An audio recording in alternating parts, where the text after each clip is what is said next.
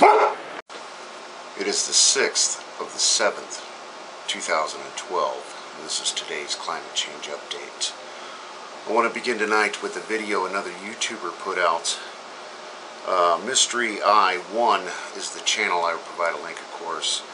Put out a video, Heavy Trails of Smoke in the Jet Stream from Fukushima, Siberia Tsunami Debris. Apparently Wonder Maps on the smoke screen, where you can track the smoke trails through the United States, has a mystery track coming off the Pacific Ocean where it's cut off, basically off the coast of California, so you can't really see where it's coming from. And the mystery ensues. He posted a story he found in his research off the downtown Spokane paper. Russian wildfire smoke invades inland northwest. This is the United States. Floating high in the sky, a plume of smoke had meteorologists at the National Weather Service office in Spokane baffled. Visible on their satellite images, the plume was seen heading northeast 20 to 30,000 feet on a jet stream. They thought the smoke might have originated from the wildfires in Colorado and Wyoming, but the plume came from the Pacific Ocean. So again, we got a mystery plume of smoke. They're saying it's from the Russian wildfires. Well over 100 wildfires reported in Russia right now and across Asia. So, you know, if you can look into this and give me a heads up, I would appreciate it. Earth changes, sot.net. Let me get back up to the top here. Weird cloud captures Hoosiers' attention. This is out of Indianapolis. An odd-shaped cloud hovering south of Indianapolis captured Hoosiers' attention Wednesday evening. The cloud was spotted by thousands who gathered to watch fireworks display in downtown Indianapolis. And many from the local TV station and surrounding counties all saw this lone thunderstorm cell in a weird shape, and they did report seeing on radar a small thunderstorm and brief rain and lightning coming from it. But it's just one of those weirdo storms. It was the only thing in the sky.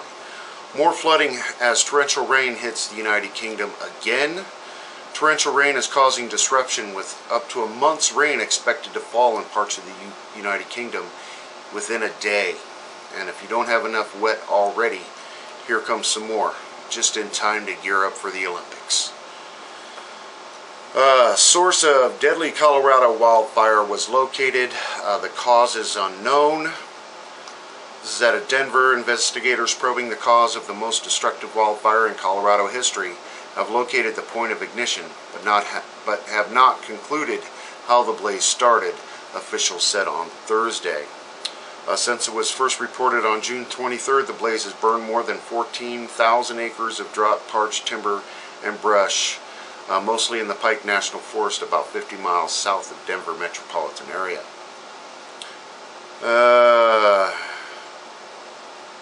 And they're calling it 100% contained right now. That is a big scorcher.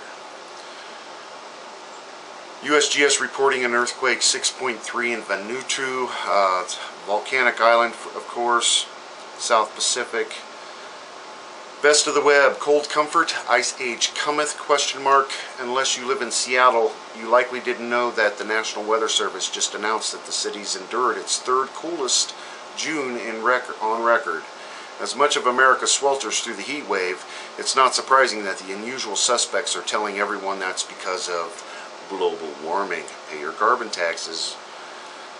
And he's got a meteorologist, longtime friend. Jack doesn't believe in global warming in the least. He does not believe in the recent atmospheric hellfire result from ozone holes or aerosol cans or giant leprechauns with big magnifying glasses. We share the same views on the topic and have discussed them often. Our censored opinion is that the streak of blazing nonsense stems from the fact that, to put it in scientific terms, it's summer and the sun is hot. Basically, let's get to the meat of it.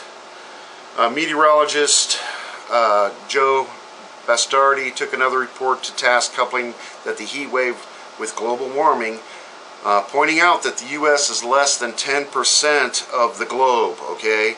While ignoring the fact, these other scientists, that Scandinavia has had its coldest June on record, and then Australia is having a bad winter. So globally, not just locally, globally, we are cooling off, and Europe is paying the price for this cold, wet weather.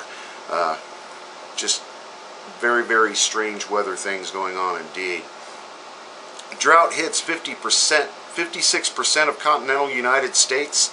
Significant toll on crops.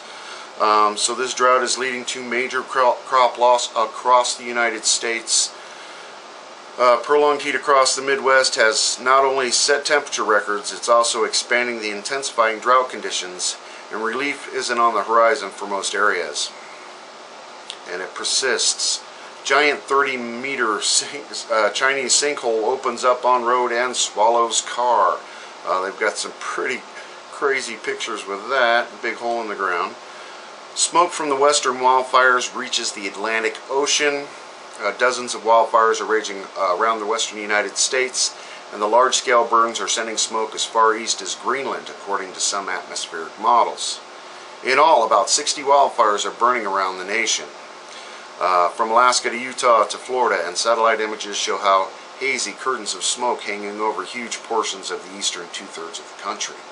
And they're telling us on our local cheese news to watch the west as the sun sets, and we will have some beautiful red sunsets due to all the smoke coming from the western United States over the Iowa sky.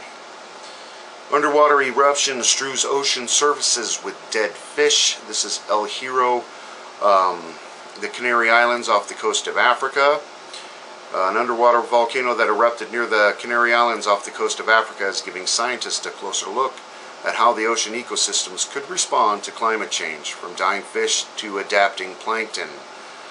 And, quote, the physical and chemical response of the system was predictable, but we never have imagined that we would reach this magnitude, unquote. And they're saying they were expecting some fish diets, but not of this massiveness. And you got to remember, the Canary Islands is still having earthquakes every day.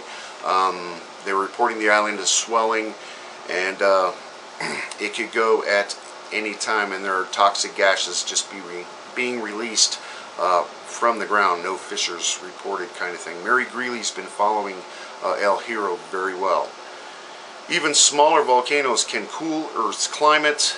The University of Saskatchewan-led international research team has discovered that aerosols from relatively small volcanic eruptions can be boosted into high atmosphere by weather systems such as monsoons, where they can affect global temperatures.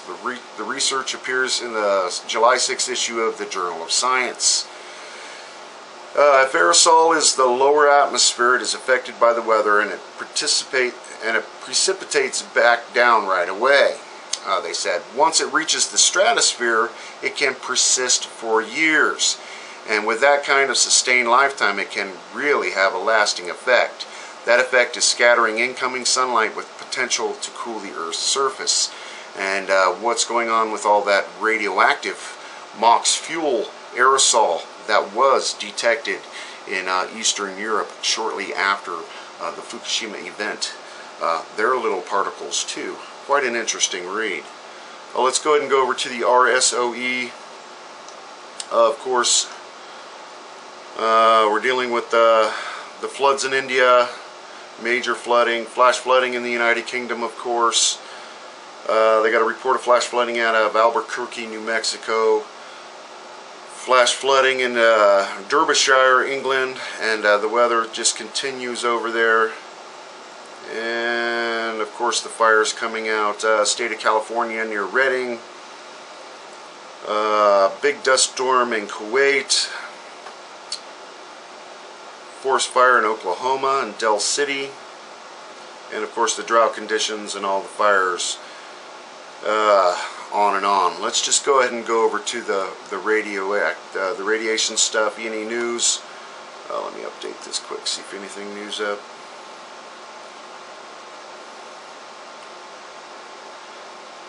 Fukushima plant still at very high risk.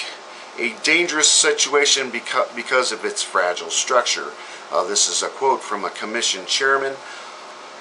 You got to remember the foundation's all jacked up, that whole ground dropped, and the soil is now loose around these reactor buildings, and they are infusing the soil with cement to kind of help stabilize these buildings a little bit as they tear down the damaged structures around all this radioactive fuel to try to get a hold of the situation. Report: Tokyo police closed down exits of subway. Protesters were shut inside underground station. The massive protests continue. The police were trying to prevent more people from hitting the streets by closing down the subway lines or the station's exits, and further interrupting everyday Japanese people lives that didn't want to have anything to do with this are starting to pay attention and get closely involved, because now it's all around them, and you cannot run away and ignore what is Fukushima. Fukushima Daiichi employees, storage of nuclear workers is becoming real. Our shortage of nuclear workers is becoming real. More and more companies to close as personal dose limits are exceeded. So be advised, any nuclear industry advertisements for jobs you may see in your local paper. Local official pharmacist says prescription drug use, high blood pressure on the rise after the Fukushima disaster. No wonder we are exposed to high level of radiation every second.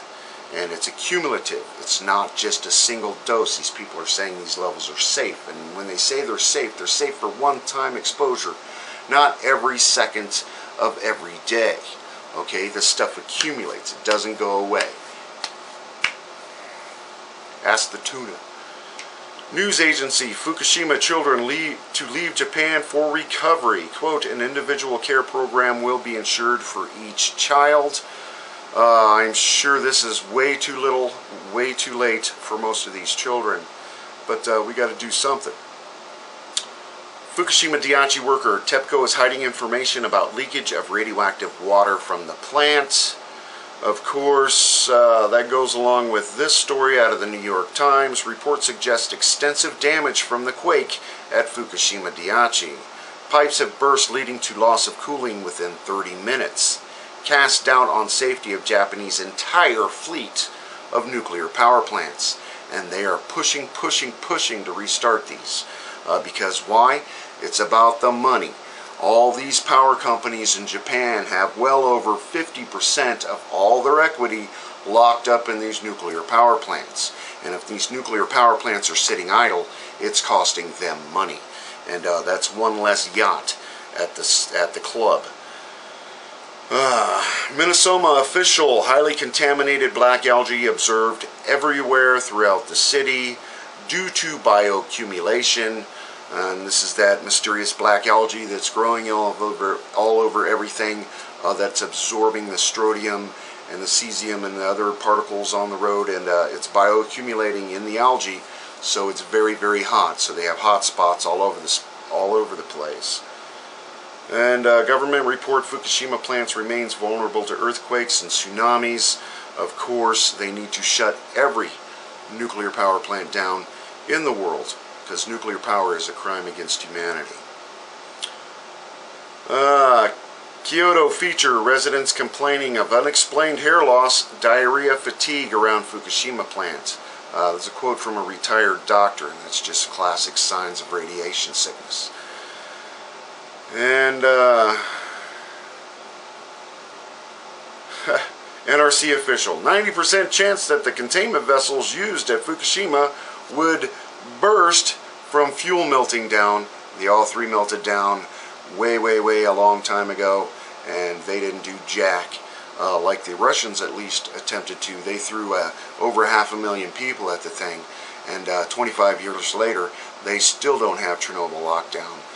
What are we going to do in 25 years when we talk about Fukushima? It is insane. It is insane what the governments and the industries are doing with this industry, and they're killing us. They are literally killing us. MOX reactor to restart this month in Japan. 9 fault lines run underneath it. And man cannot mankind cannot live in this world with nuclear energy.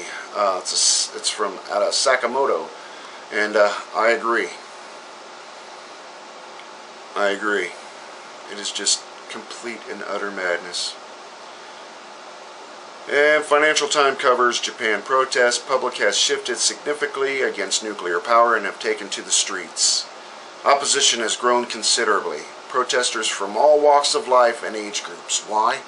It's because radiation doesn't give a shit how much money you have, what color you are, what God you believe in. This faces everyone. All of us. All of us. Get up and do something. Enjoy while you can.